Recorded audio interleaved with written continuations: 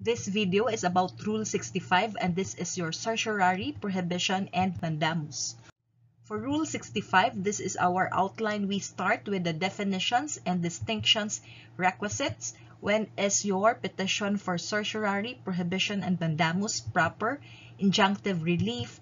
We will be distinguishing Rule 65 from Rule 45. Your Rule 45 is your appeal by certiorari or your petition for review on certiorari, and from judicial power. Your judicial power, that is your Article 8, Section 1 of the 1987 Constitution. We will also be distinguishing prohibition from mandamus and from injunction.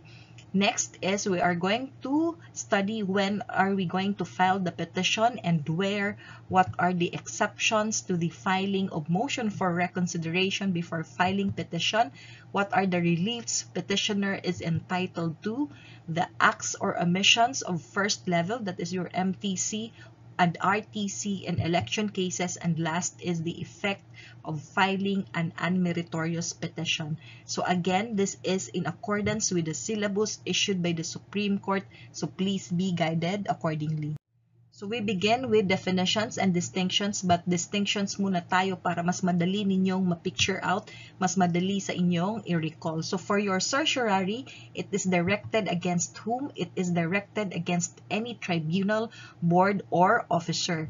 When we talk about prohibition, nadagdagan yan. So aside from tribunal, board, or officer, you include corporation or person. This is also true when we talk about mandamus. It is directed against any tribunal, corporation, board, officer, or person. That tribunal, board, or officer in certiorari must be exercising judicial or quasi-judicial functions. For prohibition, the respondent must be exercising judicial, quasi-judicial, or ministerial functions, and for mandamus, the respondent must be exercising ministerial functions. How about the purpose? What is your purpose or what is your prayer if you're going to file a petition for certiorari? Your prayer is you want to annul or modify the proceedings of the tribunal, board, or officer. In prohibition, your prayer or your purpose is you want to command the respondent to desist from further proceedings in the actions or matters. In mandamus, you have two. There are two. First is you want to command the respondent to do the act required to be done to protect the rights of the petitioner, and you want to pay the damages sustained by the petitioner by reason of the wrongful acts of the respondent. So please take note of that. How about the grounds? For certiorari, there are 3 grounds. Tatlo yan ha. Akala ng mga tao, iisa lang yan. But that is actually tatlo. First is the respondent acted without jurisdiction. Number 2, the respondent acted in excess of his jurisdiction. Number 3 is the respondent acted with grave abuse of discretion. This is also the same ground when we talk about prohibition. How about in mandamus? Same din ba ang grounds? Answer, no. Your ground in mandamus is the respondent here is unlawfully, allegedly he is unlawfully neglecting the performance of a ministerial duty. Or another ground is the respondent is excluding another person from the use and enjoyment of a right or office to which such other person is entitled. And last is what I call the common denominator. There is no appeal or any plain, speedy, and adequate remedy in the ordinary course of law. So this is how we will distinguish, or this is how you distinguish certiorari, prohibition, and mandamus. So if you will be asked to explain the concept of certiorari, prohibition, or mandamus, madali nang sagutin. Just remember the purpose or the prayer, the grounds, the common denominator, who is your respondent or who is it directed to, and the functions of the respondent. So again, or this is again taken from Section 1, Section 2, and Section 3 of Rule 65. Next is requisites. So for certiorari, what are the requisites? Number one is the writ is directed against a tribunal, board, or officer exercising judicial or quasi-judicial functions, and the tribunal, board, or officer has acted without jurisdiction or in excess of its jurisdiction or with grave abuse of discretion. Again, tatlo yan, hindi yan isa lang. And last is our common denominator, which is there is no appeal or any plain, speedy, and adequate remedy in the ordinary course of law. So pag binasa mo yung requisites, more or less parehas lang dun sa mga nabanggit natin kanina, yung definitions and distinctions. How about in prohibition? What are the requisites? Same. Again, number one, who is your respondent? The respondent there is a tribunal, corporation, board, or person, and that respondent is exercising either judicial, quasi-judicial, or ministerial functions. Number two is the ground. Number three is the common denominator. How about for your mandamus? You take care of mandamus, ha? You take note of mandamus kasi tinatanong yan palagi sa bar exams. Favorite topic yan. So first is the plaintiff must have a clear legal right to the act demanded. The plaintiff must have a clear legal right to the act demanded. Number two is it is the duty of the defendant to perform the act because it is mandated by law. The act to be performed is ministerial.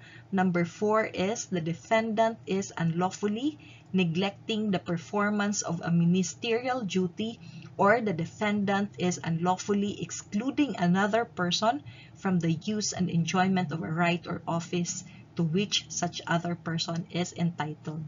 You take note of letter B, that is yung excluding another person, kasi pag binasa mo siya, more or less para siyang co-waranto, but that is a different. And last is our common denominator, which is again, there is no appeal or other plain, speedy, and adequate remedy in the ordinary course of law. So these are the requisites.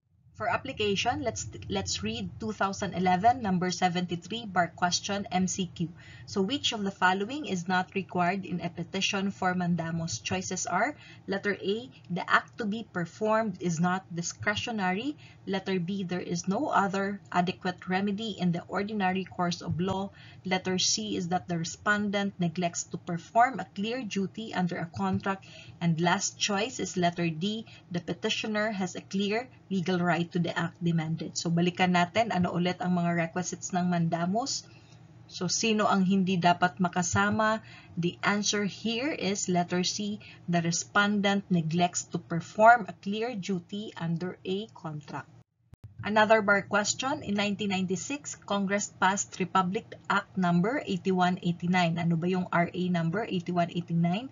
That is the computerization of elections. So pursuant thereto, the COMELEC approved the VRIS project, or your Voters Registration and Identification System project. So it issued invitations to pre-qualify and bid for the project. After the public bidding, Futokina was declared the winning bidder. The bid of Futokina is 6 billion pesos. But COMELEC Chairman Go, he objected to the award on the ground that the budget for the COMELEC's modernization is only 1 billion pesos. 1 billion pesos at hindi 6 billion. So what he did is he announced to the public that the VRIS project has been set aside. Two commissioners, they sided with Chairman Go. The rest, they voted to uphold the contract. Meanwhile, Futokina filed with the RTC a petition for mandamus. What is his purpose? Because he wants to compel the COMELEC to implement the contract. The Office of the Solgen, representing Chairman Go, they opposed the petition on the ground that mandamus does not lie to enforce contractual obligations.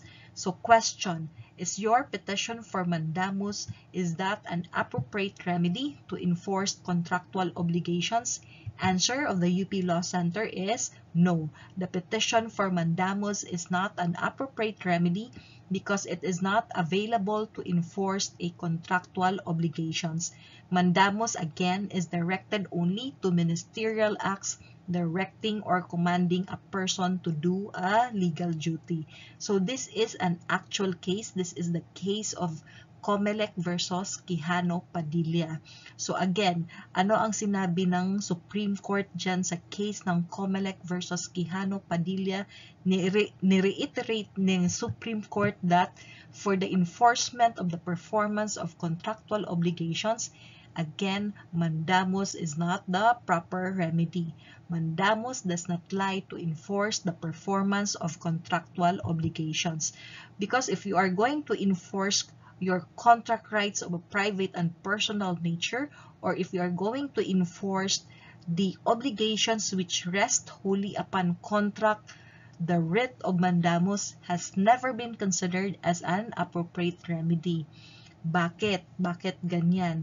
Because according to the Supreme Court, you aggrieved party, you have other remedies. Ano ba yung other remedies mo?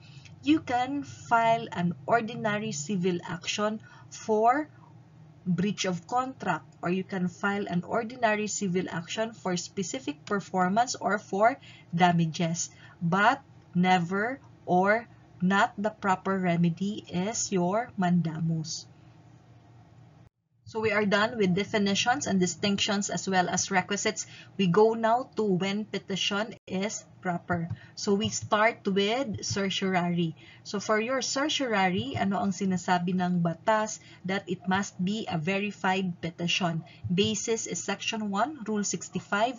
A person aggrieved thereby may file a verified petition in the proper court. Together with your verified petition is the certified true copy of the judgment, order, or resolution subject thereof. There must be also copies of all the pleadings and documents relevant and pertinent thereto, and last is there must be a sworn certification of non-forum shopping. So this is according to your second paragraph of Section 1, Rule 65. As early as now, let's relate it to Section 3, Rule 46. Ano ba yung Section 3, Rule 46? That is your material dates rule. So in actions filed under Rule 65, the petition shall further indicate the material dates, showing number 1 is kailan mo natanggap ang judgment, final order, or resolution. When notice of the judgment or final order or resolution subject thereof was received. Number 2 is if you filed your motion for new trial or reconsideration, kailan mo ito final. So when a motion for new trial or reconsideration, if any, was filed. And last is if your motion for new trial or reconsideration was denied, kailan mo natanggap ang desisyon. So when notice of the denial thereof was received. So take note of this material dates rule. Take note that your petition for certiorari is an extraordinary remedy. That is an extraordinary remedy. The scope of review is narrow, limited only to errors of jurisdiction. So again, your petition for certiorari will resolve only errors of jurisdiction and not errors of judgment. So ano ba yung error of judgment? Your error of judgment, take note that it is one which the court may commit in the exercise of its jurisdiction, and it involves a court's appreciation of the facts and conclusions of law drawn from such facts. So if the court is acting within its jurisdiction, even if there are alleged errors committed in the exercise of its discretion, still it will amount to nothing more than mere errors of judgment. And if there is an error of judgment, what is your remedy? The remedy is to file an appeal. How about if it is an error of jurisdiction? Pag error of jurisdiction, what is the result or what is the effect if there is an error of jurisdiction? It will render an order or judgment void or voidable. And again, what are your grounds in your error of jurisdiction? The acts or acts complained of were done without jurisdiction, or it was in excess of jurisdiction, or with grave abuse of discretion. And what is your remedy if there is an error of jurisdiction? The remedy is certiorari. When can you say that the respondent acted without jurisdiction? What is the meaning of that? It denotes that the tribunal, board, or officer acted with absolute lack of authority. How about excess of jurisdiction? When can you say that he is acting or acted in excess of jurisdiction?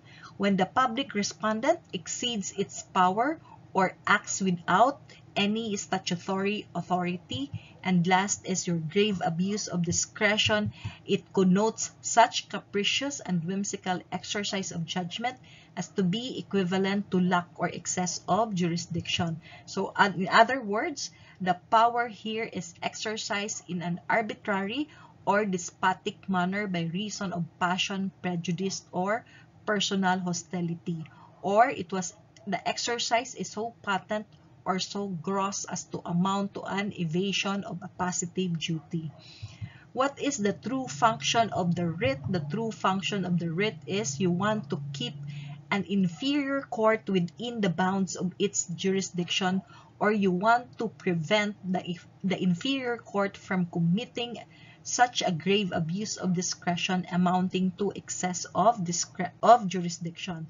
And the abuse of discretion must be so grave and patent to justify the issuance of the writ.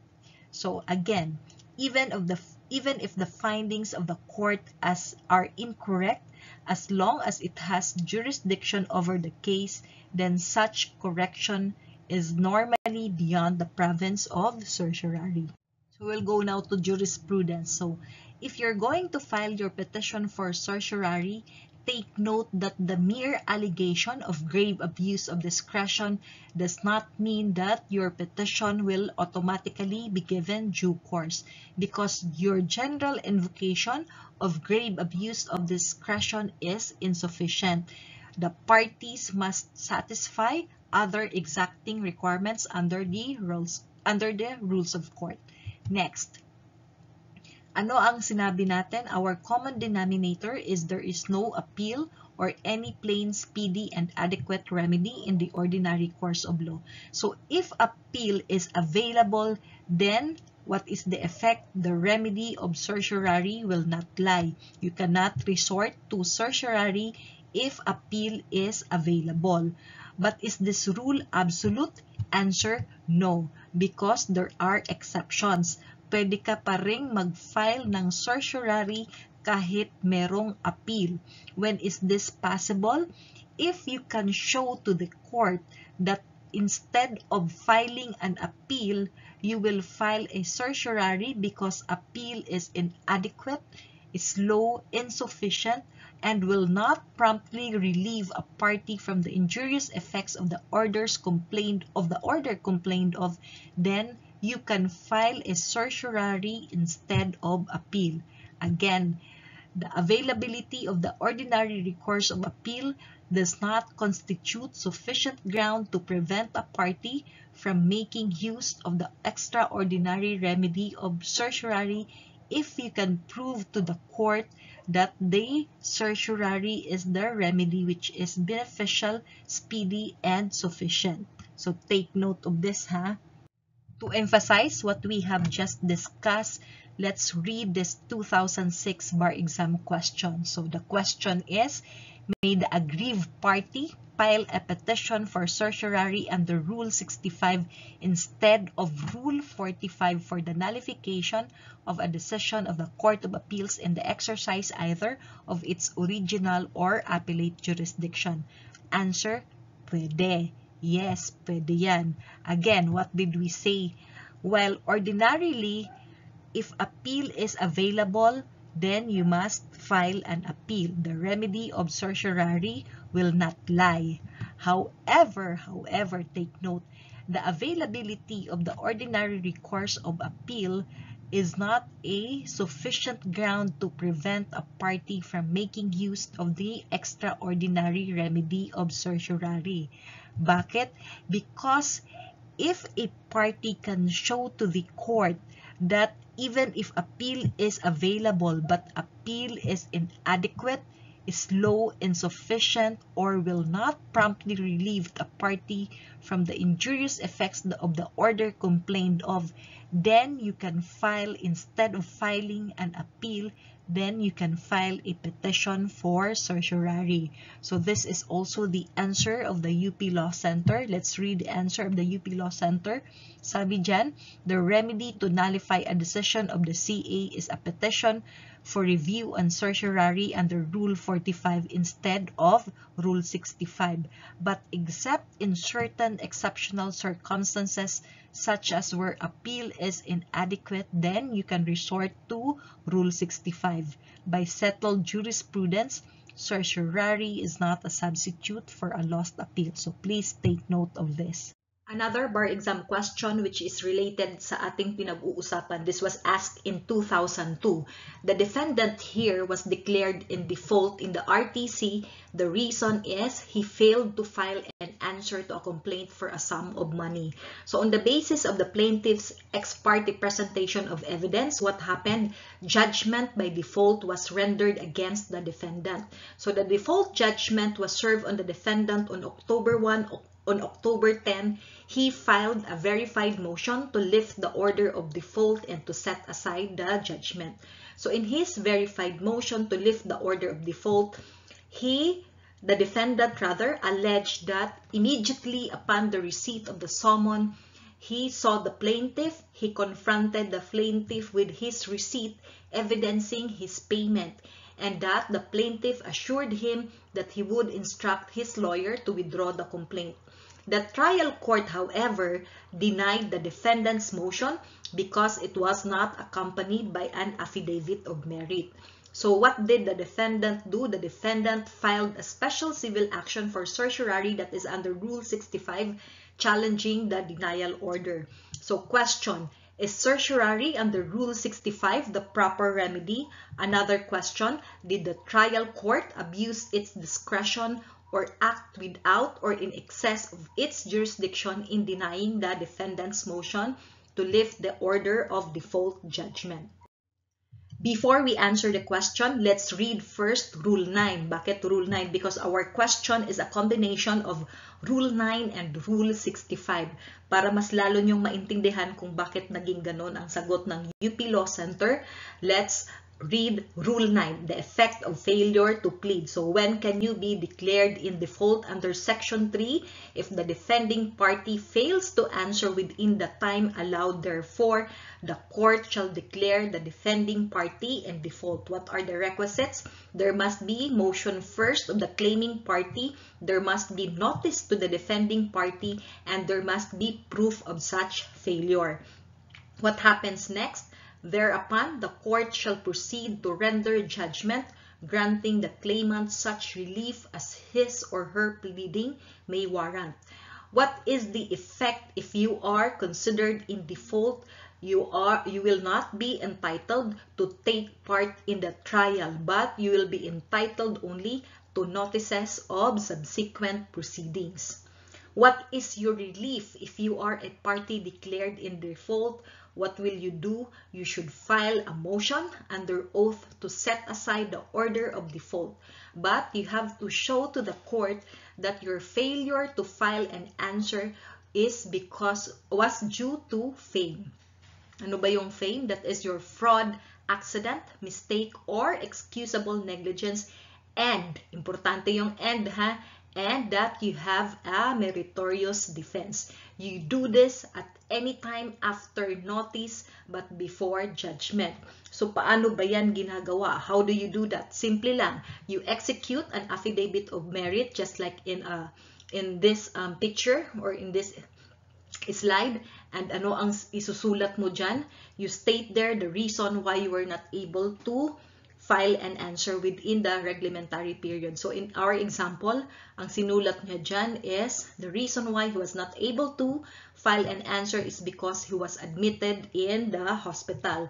And since the counsel is a solo practitioner, then he has no available personnel to effect the filing of the said answer. So that is how you do an affidavit of merit.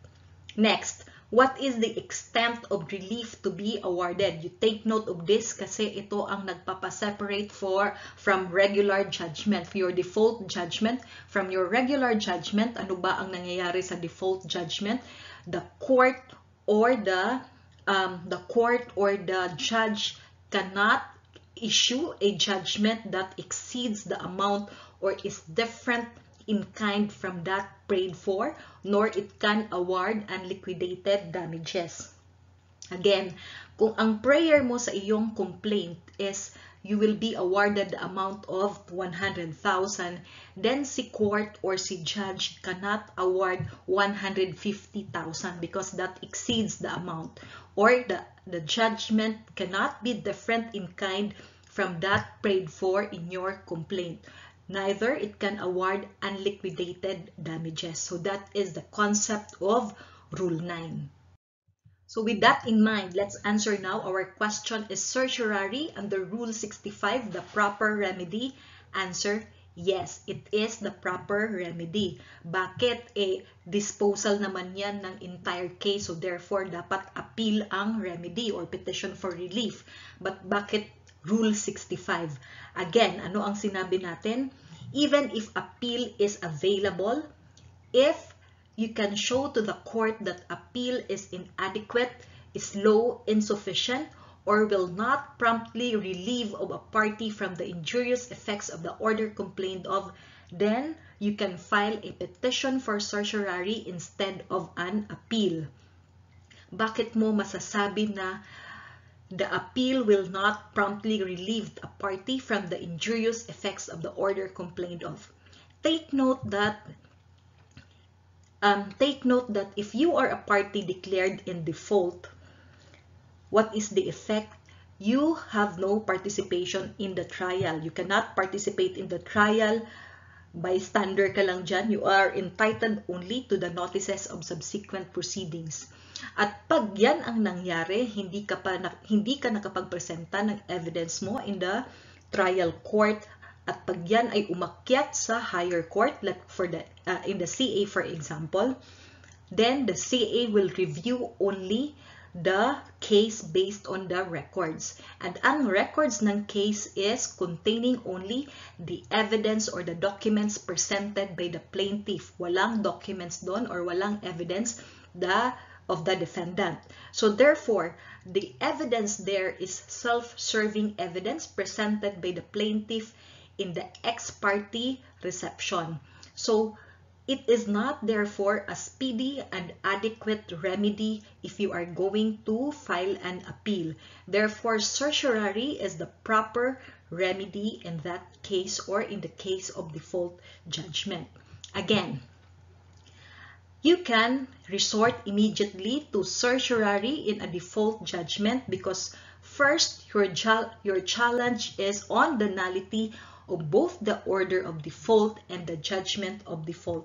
Especially kung merong writ of execution na na-issue na si court, then appeal is not really your speedy and adequate remedy. So to answer our question, is certiorari under Rule 65 the proper remedy? Sagot ng UP Law Center, the petition for certiorari under Rule 65 filed by the defendant is the proper remedy because, again, appeal is not a plain, speedy, and adequate remedy in the ordinary course of law. In appeal, the defendant in default can only question the decision in the light of the evidence of the plaintiff. So ito yung sinasabi ko kanina. Pag ikaw ay na-judge ng in default, only the evidence of the plaintiff is presented. You cannot present your evidence. And the defendant, therefore, here cannot invoke the receipt na siya ay bayad na. Or he cannot invoke the receipt to prove payment of his obligation to the plaintiff. And question number 2, did the trial court abuse its discretion or act without or in excess of its jurisdiction in denying the defendant's motion to lift the order of default judgment? Answer, yes. Ano ulit ang ating definition ng grave abuse of discretion? It connotes capricious and whimsical exercise of judgment. Or in other words, the power was exercised in an arbitrary or despotic manner by reason of passion, prejudice, or personal hostility. So in our case, bakit mo siya nasabing he gravely abused its discretion? Because here, from what can you see in the facts, defendant filed a motion. The defendant here filed a verified motion to lift the order of default and to set aside the judgment.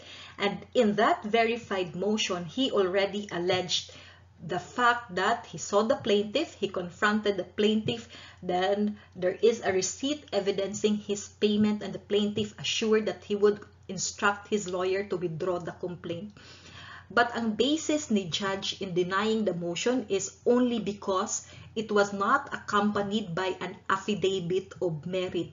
But if you want to lax the procedure, pwede na yung final niya na verified motion. Since the good defense of the defendant was already incorporated in the verified motion, there was no need for a separate affidavit of merit.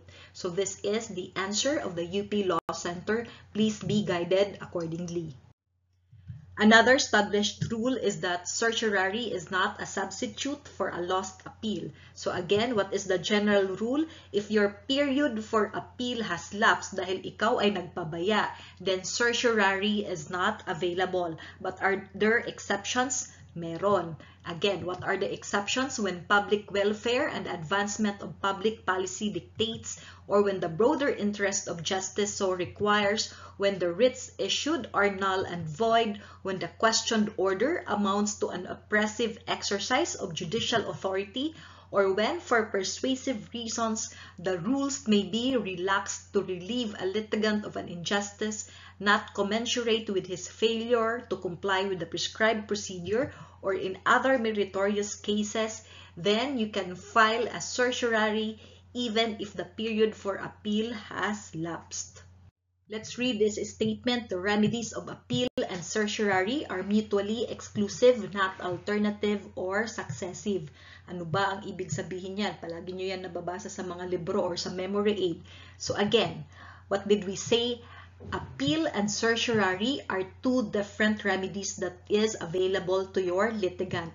But take note that appeal and certiorari are generally not interchangeable. Ano ang sinabi natin? Certiorari is not and cannot be a substitute for an appeal. Bakit? Because again, if you are going to file your petition for certiorari, ano ang sinasabi dyan na common denominator natin? There must be no appeal or there must be no plain, speedy, and adequate remedy.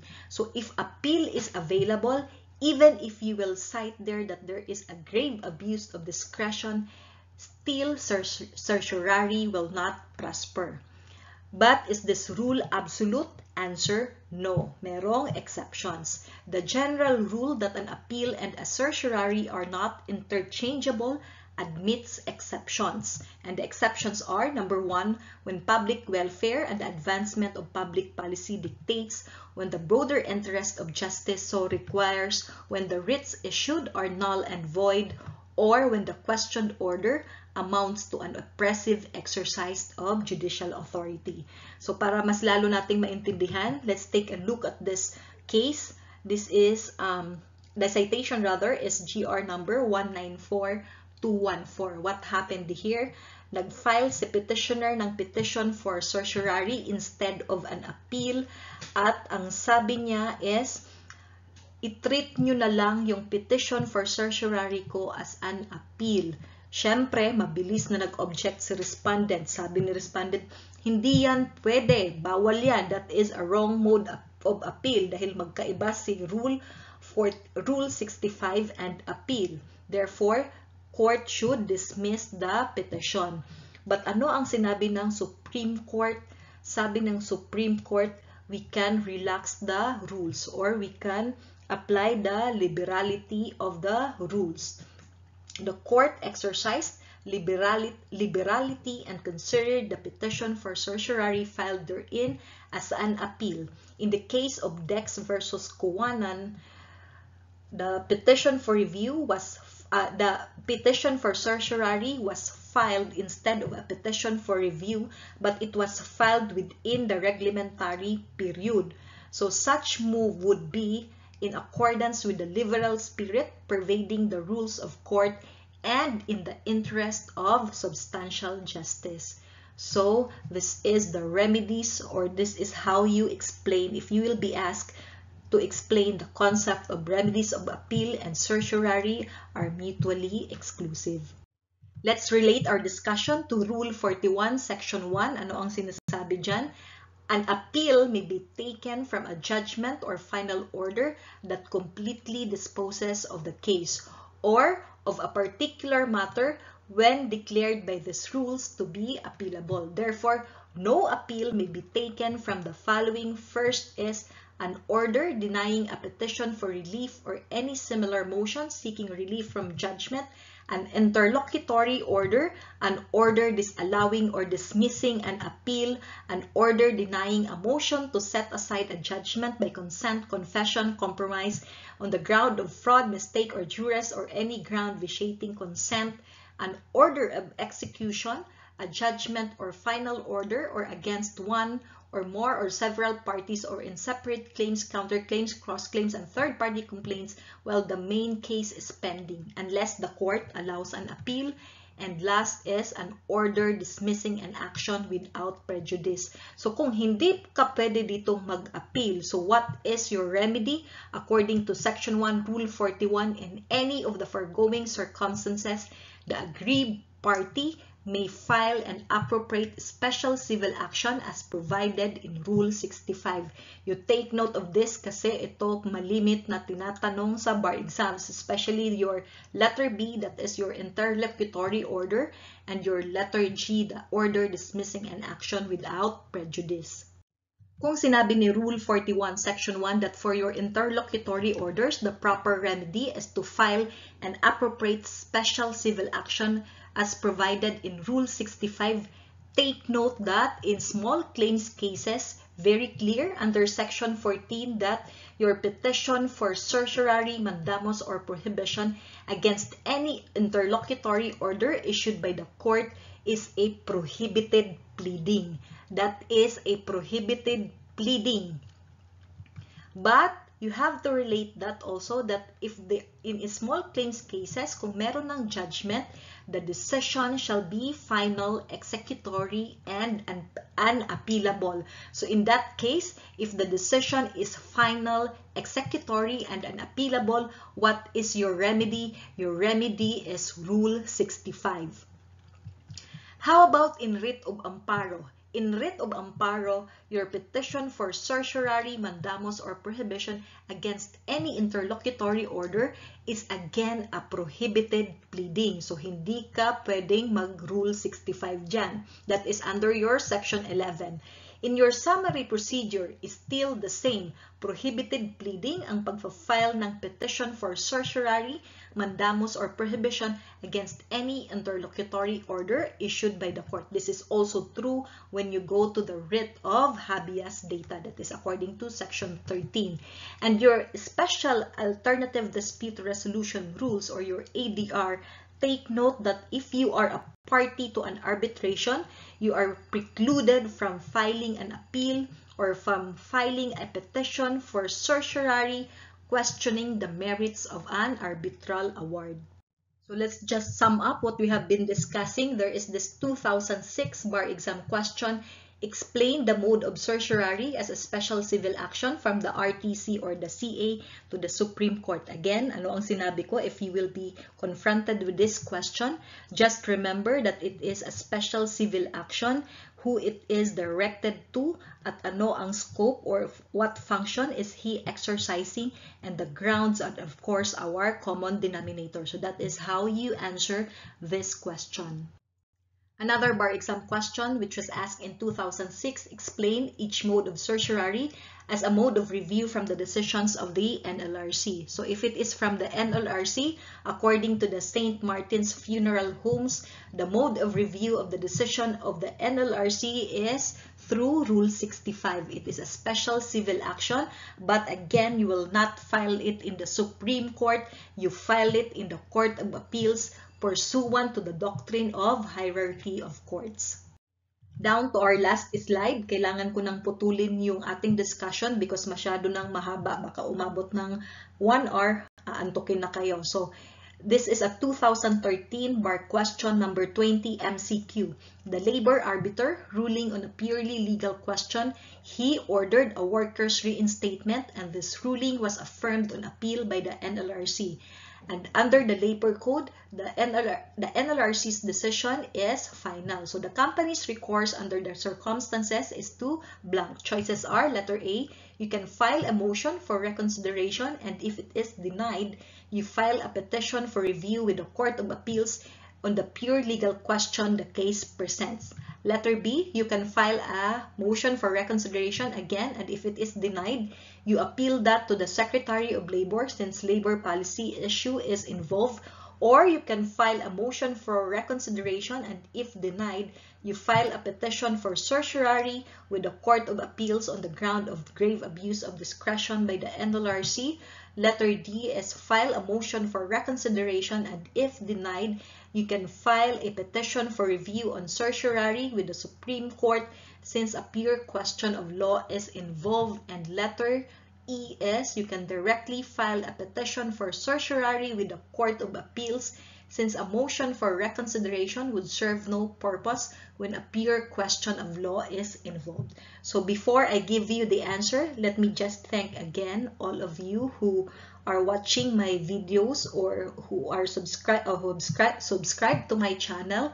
And I am so sorry if hindi ako agad nakakapag-upload.